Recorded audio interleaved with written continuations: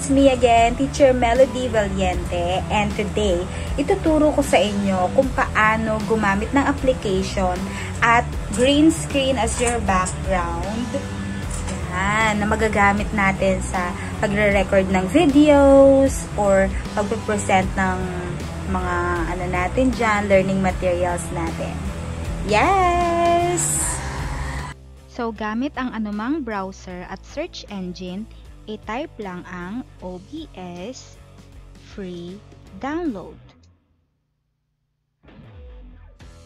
At ang unang lalabas sa results ay ang obsproject.com. Select lamang ito. At eto na ang kanilang webpage. Pumunta sa download installer at hintayin lumabas ang iyong dinownload. Once na download ito, i-click lamang para i-install at tayo magsisimula na!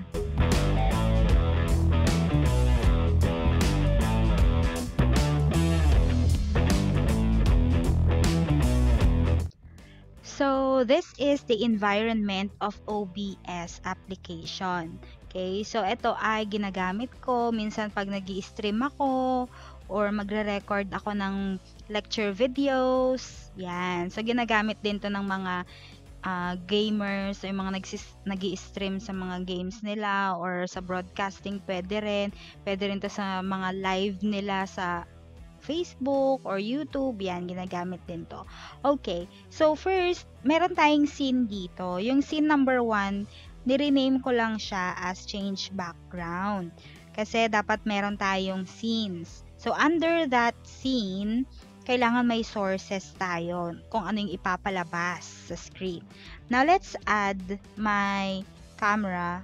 So, video capture device, create new, and then choose your webcam. Yan. So, nakikita nyo ako, no? Yung background ko, yung kulay green pa rin na tela. So, i-resize lang natin dahil masyado ako ditong eksena. Malaki masyado. Yan. So, kung mapapansin ninyo, pwede nyo rin kasing i-resize yan, no? Pwede nyo i-resize sa output. Oh, let's say like that. Oh, diba? Medyo lumiit na ako dyan. Yan, ganyan lang. So, ngayon, mag-a-add tayo ng background natin. Halimbawa, image ang ating background. So, let's say itong flower. Yan. Kagandahang block-lockers. O, diba? Natakpan ako. So, parang sa Photoshop din yan. Kung ano yung nasa ibabaw ng source, yun yung maipapakita sa ibabaw. So, let's try to pull it down. Drag and drop lang. O, diba? So, ako na yung nasa ibabaw. Ngayon, paano tanggalin yung aking background na to, tong tela na to. So, kulay green ha. Dahil medyo madilim ang aking ilaw, hindi perfect ang kakalabasan nito. Pero, try natin. So, right-click lang tayo sa video capture device, filters. Ayan, lalabas na yung aking filter window. Pwedeng audio, video, effect filter. So, let's go to effect filters, chroma key. So, kapag in-okay mo yan, lahat ng makikita ng camera mo na kulay green sa background, magiging transparent. Parang yan. So, nakikita ninyo. Nakikita na dito sa banda tong petal, diba? So, dahil hindi siya ganun ka-green, maglalagay ako ng aking ring light, super cute na ring light dito sa side ko. Itututok ko dun sa background ko. Yan, see? Tinutok ko sa background ko. So, medyo mas nakita yung pagka-green niya. O, yan, ganyan. Diba? Nakita yung pagka-green. Yan, na halos hindi na yan. Yung tamang positioning lang kasi bago ka mag-record or bago ka mag-stream, diba? Para maano mo yung green screen. Oh, pinanindigan mo na yan eh. Oh, yan. So, hanapan lang natin ang pwesto. Ito, dito. Okay. Okay, so ayan na siya, no? So yan na yung the best na magagawa ko sa ngayon. Alright. So paano naman kung gusto ko, ibahin ko naman yung background ko, ayaw ko ng image. So tanggalin lang natin yan. Palitan natin ng video. So hanap po na tayo ng media source. Ano bang magandang video ang maano natin dito? Magagamit natin. Eto. Kunyari ito sa aking pamangkin na 7th birthday niya, ginawan ko siya ng SDE. Edit natin, resize. Wait ka lang. Yan. So, ganun ulit. Drag and drop. Yan. So, habang nagpa-play yung video, yan. Habang nagpa-play yung video, nandito ka, nagsasalita ka, 'di ba? Dinidiscuss mo kung ano yung nakikita sa video. Yan. So, blah blah blah. Ayan, si Jaala, 7th birthday, ganyan. 'Di ba? Okay. Ayan. So, here she is. And keme-keme. Ganyan. So, how about naman, ma'am, kung gusto ko, delete na itong video source na to. How about presentation or PowerPoint? So, sige, let's try to open PowerPoint. Go-open ako ng lesson ko.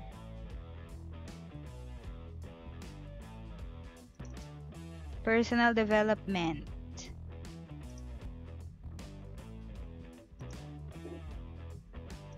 And then, i-activate ko na yung Windows or itong slideshow window ko. So, let's go back in here. Magiging, ano to, window capture, no? Insert window capture. Basta hanapin mo dyan yung slideshow. Ayan. So, lumabas na yung slideshow. Okay. Resize lang natin. So, ganito yung ginawa ko nung nag-record ako ng aking lecture video para sa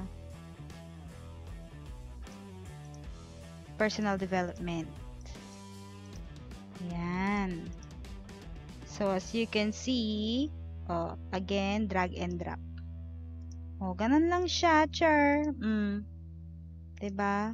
Ayan. So, pwede ka na mag-discuss. Blah, blah, blah. So, this is our topic for today.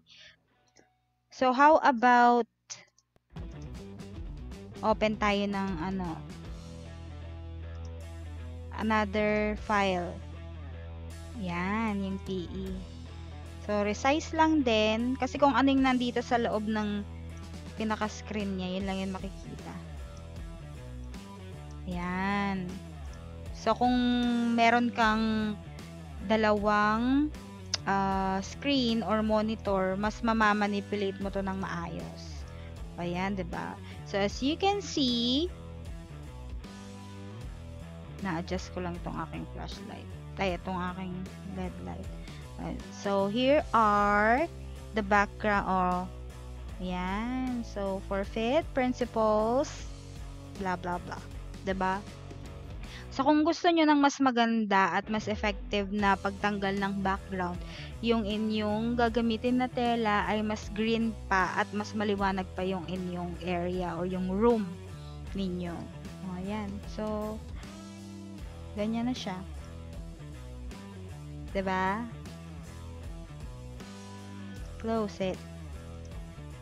So, halimbawa, maglagay na tayo ng sa browser naman, kung gusto mong ng browser, open. Since mahina yung internet ko, hindi ko lang alam kung uubra to. Yan. Diba? Yan. So, this is Google and Channelin.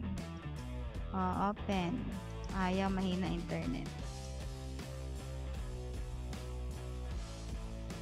Ano pa ang ating pwedeng ilagay dito na source? Meron pa mga scenes, yan. Audio input, audio output, game capture.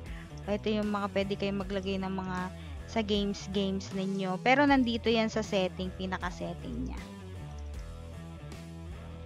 Okay.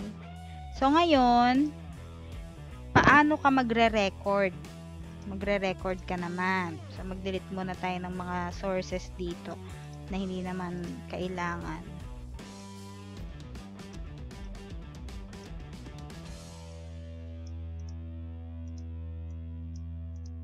Yan. So, sa start recording, limbawa, so, kailangan sa recording ko, meron din akong audio input capture. Yan. So, pag nag-start recording ka, mapupunta agad yan sa documents or sa videos ng inyong desktop. So, halimbawa, start recording.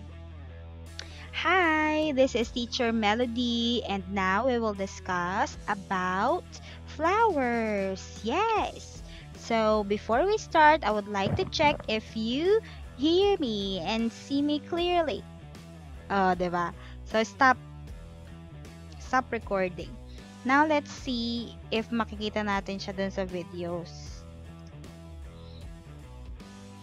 Videos. Oh, eto na siya.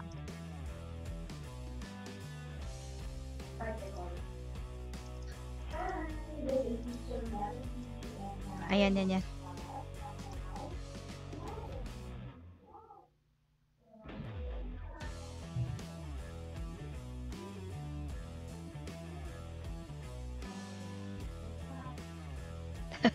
Ayan, yan na siya. I hope nakatulong ako sa inyo, chers, and magamit ninyo itong application na ito to the fullest of your ability. Ayan. Thank you very much. If you have any questions, don't hesitate to comment. Bye-bye!